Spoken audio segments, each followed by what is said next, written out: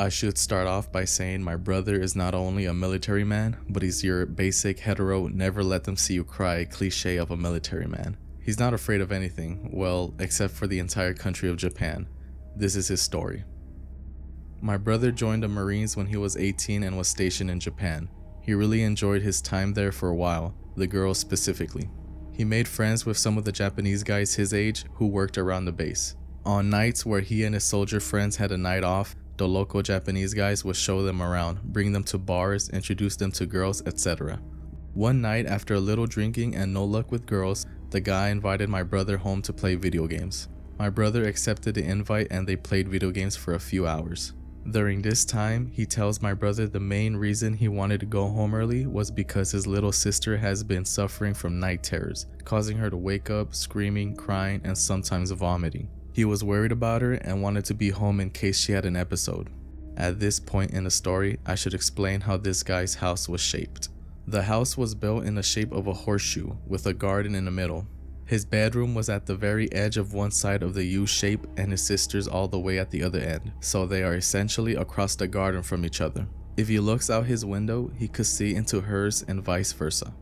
They decide to call it a night and the Japanese guy walks over to the window to look across the garden into his sister's window to check on her. He lifts the blinds and peers out for a fraction of a second before jumping back, screaming and looking at my brother like he just saw something horrible. My brother then goes to look and he stops him. He tells him that he saw a dark cloud with red eyes hovering over his sister's sleeping body. My brother, naturally, does not believe him and decides to look for himself. He creeps quietly over to the window and lifts the blind, but this time he finds himself eye to eye with what he describes as a dark black puff of smoke with a face. My brother reluctantly admitted that he hid under the guy's covers and stayed there for a while until it was light outside. Once he lifted the blankets, he saw that the smoky figure had come a little closer and was in a room with them, just on the other side of the thin sheets. I don't know what to believe. Or if maybe they drank more than what they say they did that night and imagined it all, but I know my brother believes what he saw. He sticks to his story, and when he tells it, he looks like someone who saw something truly sinister.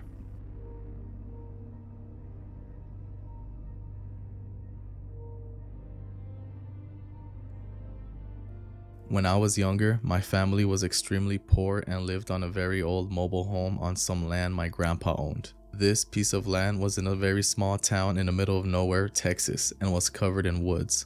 The town itself was your typical small country town where football was king and there was nothing to do but get drunk or high on the weekend. It was also the type of town, along with it being the early 90s, where one didn't typically have to worry too much about locking their doors or setting an alarm. Now, our trailer had a 2-bedroom and my parents, always putting us kids ahead of themselves, slept in the living room on a fold-out couch. My room was directly connected to it and my sister's room was down a hallway past the kitchen and bathroom at the other end of the trailer. One night, after everyone had gone to bed, my dad was woken up by feeling that there was someone in the room. He looks around a bit and sees a large male figure sitting in the chair just a few feet from the bed. My dad quickly flipped on the night switch next to his bed and saw it was a neighbor from down the road named Carter. Carter was known to be a frequent drug user and was often in trouble with the law because of that. My dad asked him what the f was he doing here and told him to get out, and he responded, "I can't get out, the demons are chasing me and your house is the only safe one." My dad, who I think is a fairly large and terrifying person, responded that if he didn't get out and get out quickly, that the house would be a lot less safe for him. Carter says, "If I leave, they'll get me. They've been chasing me all night. If they catch me, I'm dead." My dad's response was that there was no demons, but that if he didn't get the f out of his house, he'd be dead. From what I've been told, since I was asleep for this part, my mom also hurled a few threats, and while she may not be big, she was equally as terrifying. I believe it was her anger that finally scared him off. My dad got up and locked the doors and watched through the blinds as Carter decided, since he couldn't outrun the demons, he'd steal our old beater Suburban that my dad always left the keys in. He drove around for about an hour. We called the police and it took them about that long to get out to us since the closest police station was about 20 or 30 minutes away. He finally brought it back and was arrested and taken to jail. He was deemed crazy and ended up locked in a mental institution. The scarier part is that for years after this, we'd get phone calls where all we'd hear is music and you'd have lyrics like, "I'm going to f***ing end you." These calls lasted for years and followed us from house to house, even though we always had different numbers and would even be in different states. We always thought it was him sending us a message. The calls stopped when I was about 12. I later found out that it was around that time Carter thought the best thing he could do for himself was soak himself in gasoline and set himself on fire.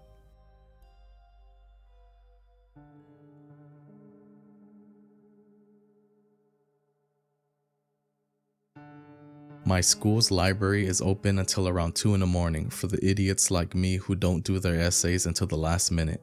It's a pretty small building and most of the books are in the basement area called the stacks. Just to give you a quick layout, there's the big main stairs that go down to the stacks, a vending machine room, and the long hallway with 4 entrances into the stacks. The stacks are 2 really big rooms on opposite sides of the hallway with a huge amount of bookshelves and study desks lining the walls. I was there around 11 p.m. last year. It was a pretty research-intensive essay, so I was down in the stacks working in one of the study desks, so I didn't have to keep going upstairs and downstairs again. I had been there for maybe 2 hours, and by that time everyone had pretty much left except for a boy working a few desks down from me. I was pretty zoned out by this point. It was an 8 a.m. class, so I didn't have much time until it was due and I was sort of panicking. So it really pissed me off when I heard someone flipping through the book pages really fast to make them do that loud whirl noise at the end of the other room. I sort of ignored it for a while, thinking they'd go away eventually, but they just kept doing it. After 5 minutes, I got sick of it and started to walk over to tell them to knock it off. I got about 3 steps across the room and it just stopped. I sat back down and it was quiet again for like 10 more minutes before the flipping pages noise started again, only loads louder, like they'd grab a huge book this time. The boy started to get pissed off too, and he stood up and started walking through the bookshelves trying to find them. The noise kept going, so I got up too and started looking around with him. It got really loud and it was pretty obvious where it was coming from by that point, so we started walking towards it. He was on one side of the shelves and I was on the other. We walked all the way down the shelves. No one was there. We hadn't seen anyone come in the stacks and we were on the side of the room with entrances. No way could anyone have come in without us seeing them. The noise stopped again and we both just sort of slowly walked back to our seats.